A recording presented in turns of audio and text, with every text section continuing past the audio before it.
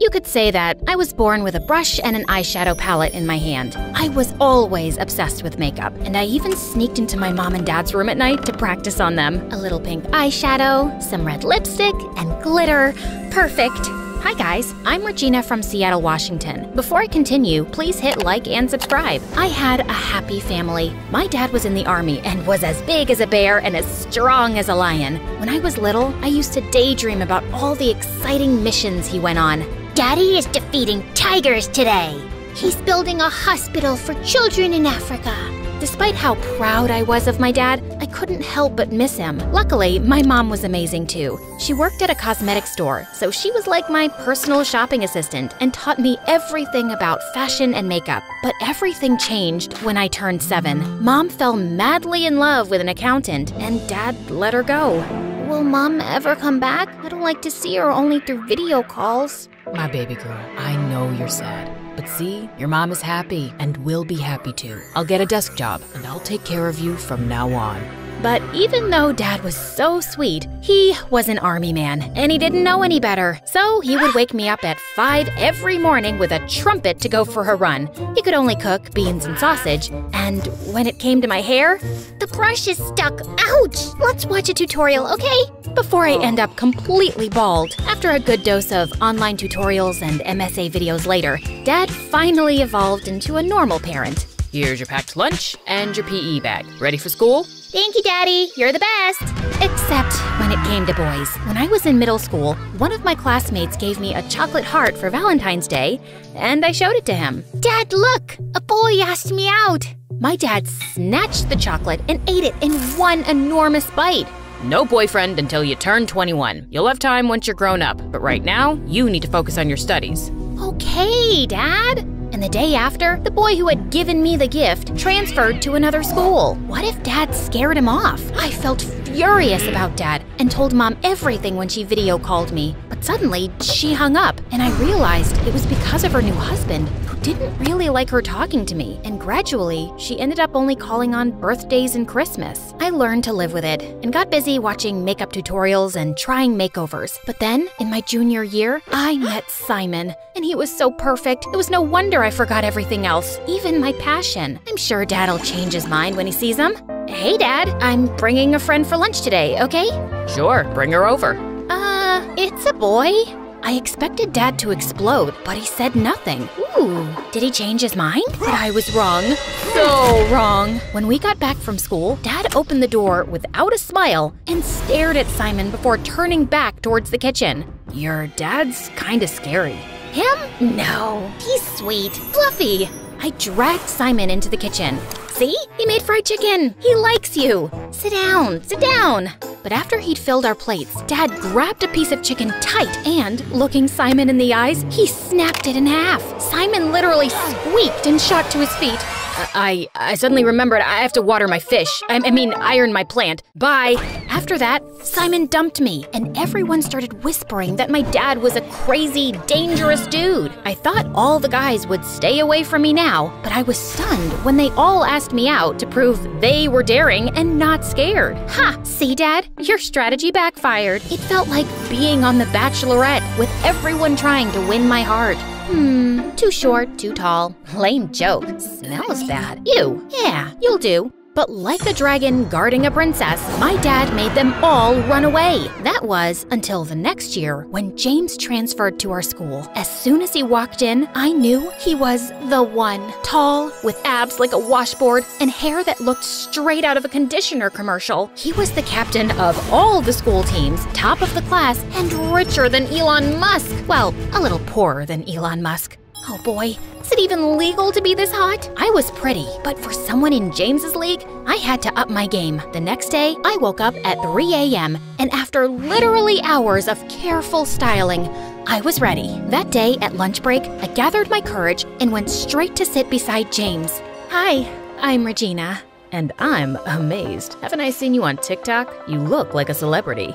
Then he kissed my hands like a gentleman. Played cool. Breathe. Breathe. James asked me out a few weeks later, so I brought him home. There's no point in dating him if he can't get past Dad. Just so you know, my dad can be a bit hyperprotective. Don't worry, he can't resist me. Dad pulled the same tough guy routine, but James was unflappable. When Dad told James to carry super heavy stuff, James did it whistling. Then they got into an eye-staring contest, and James didn't back down. Okay, I'm going to bed. Have fun, you two. Eventually, Dad ran out of ideas. Now that he's survived my dad's trials, we can start dating for real. We had so much fun, but then James started to get a little bit too enthusiastic. Every time we were alone, he tried to kiss me, and I wasn't ready. But I didn't know how to tell him, so every time he got closer, I dodged. During the movie, I spilled soda on myself. Oh, I'm so clumsy. In the library, I sneezed. Oh, allergies. Walking home, oh look, a penny. Ouch. Oh no, are you okay? No, I'm not okay. What is wrong with you? He'll understand. Tell him. Can we take things a bit slower? What? I like you, but maybe we should get to know each other better. You know what? I only dated you because everyone said your dad was too scary, but he's not all that. You're breaking up with me? It's more like we never even dated since you don't want to kiss me. What a loser. As James left, I felt my heart break in two. That night, I was too ashamed to tell my dad what had happened with James, and I didn't want him to tell me I told you so. But at dinner, I couldn't hold it in anymore, and I started crying into my soup. Dad got up and hugged me until I stopped. You were right, Dad. I'm sorry I didn't listen. Baby girl, I don't care about being right. I just don't want to see you hurt. Remember, you don't need anyone. You're a smart girl, and I know you can succeed. But don't forget yourself. Didn't you love makeup? You haven't given me a makeover in years. Oh, Dad, you're the best.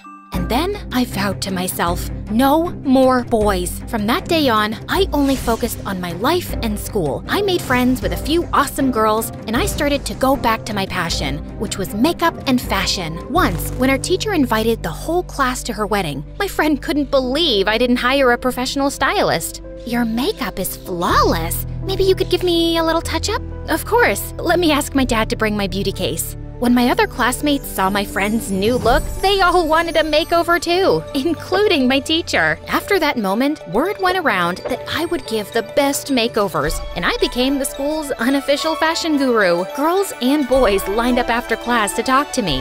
Have you tried an autumn palette? Ironic bow ties are for clowns only. You cut these bangs by yourself, didn't you?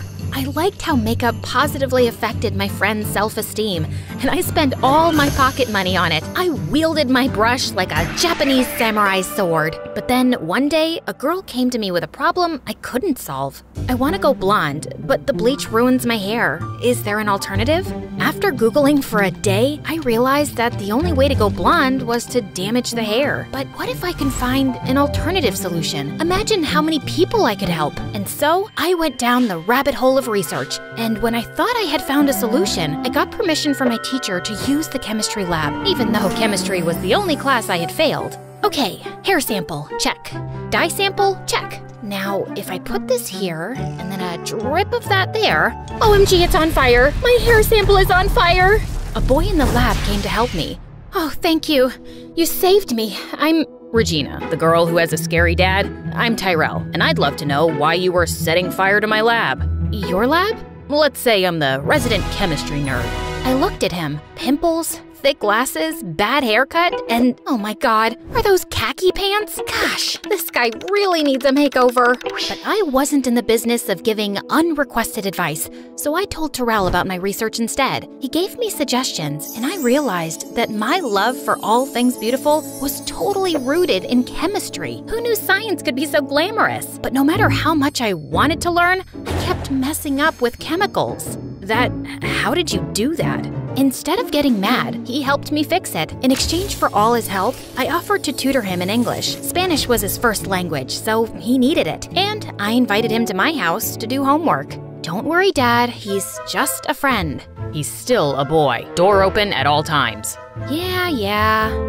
Like I could fall for a guy like Terrell. He's not my type. I needed to test all my beauty products, and since Terrell was always around, I convinced him to be my guinea pig. One facial cleanser and haircut at a time, Tyrell turned into a hottie. You can't help yourself from turning frogs into princes, eh? But he's so cute now. No, don't think like that. You said no more boys. The more I tried to stop developing a crush on Tyrell, the more I realized how cool he was, until he walked into the lab with a gorgeous girl at his side. Oh no, he has a girlfriend? Why does this feel so horrible? Hi? Hey Regina, this is my older sister, and she's an angel investor for women's startups. I told her about your ideas, and she'd like to invest in them. I was so relieved to hear that she wasn't his girlfriend that it took me a moment to register the rest of the sentence. An investor? You deserve a lot of success. But you helped me out a lot. It's hard to say no to a beautiful and smart girl like you. Tyrell blushed to the tip of his ears, and I couldn't resist. So I kissed him, and he kissed me back. I thought I was just a friend. You can be my friend and my boyfriend. Really? But your dad. I'll talk to him. Tyrell was nothing like the boys I had been with before, and I hoped that he could see it too. But when I explained, he refused. If he really likes you that much, he can wait a few years. No, that's not fair. It doesn't have to be fair. Now, didn't I promise to take you to the mall? If you think you'll mollify me with some shopping, you're mistaken. Dad really seemed determined to make me forget, and he said yes to everything I wanted. But I had other plans. I texted Tyrell to meet us in the garage where we had parked. If I can't convince him by myself, maybe Tyrell will. But when we were in the elevator to get to the car, it suddenly stopped, and the lights went off. I switched on the torch on my phone and pressed all the buttons, but nothing changed. It looks like we'll be stuck here for a bit. Dad didn't reply. He was staring at the floor. Dad? He doesn't look so good. I'm sorry, baby girl. Dark, small spaces bring back bad memories. My chest. I feel like I can't breathe. I looked at my dad, stunned. I always thought he was invincible, but the truth was, he was just human. I pressed the emergency button, but nothing happened. Dad started breathing very fast. He's having a panic attack, and there's no signal in here. Sit down, put your head between your knees, and think about nice things. I miss your mom most of the time. I sat beside my dad and wrapped my arms around him. I miss her too, but we are happy together, and you've been an amazing dad. I'm so proud of you. And I am of you too. I kept talking to my dad until he was a little bit calmer, and then the doors to the elevator opened. It was Tyrell and the firemen, and they were getting us out. My hero! I'm glad you're okay. I got worried when you weren't answering the phone. I realized the elevator was stuck, and I called the emergency service. That was very clever of you.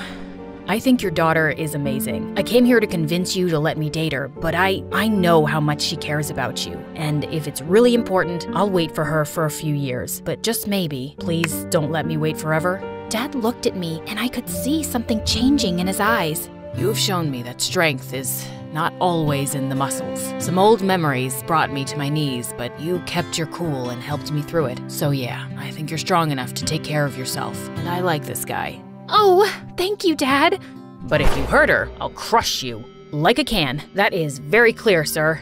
Luckily for me, Dad didn't have to crush anyone, because Tyrell was the perfect boyfriend who grew up into a perfect man. With his help, I developed a makeup line that became a global sensation, and Tyrell became my head of research. Knowing I was in good hands, Dad retired early and started traveling the world, challenging himself to explore the darkest caves. And in one of those caves, he met a spry, adventurous widow, whom he married the next year. See, Dad, true love always finds a way.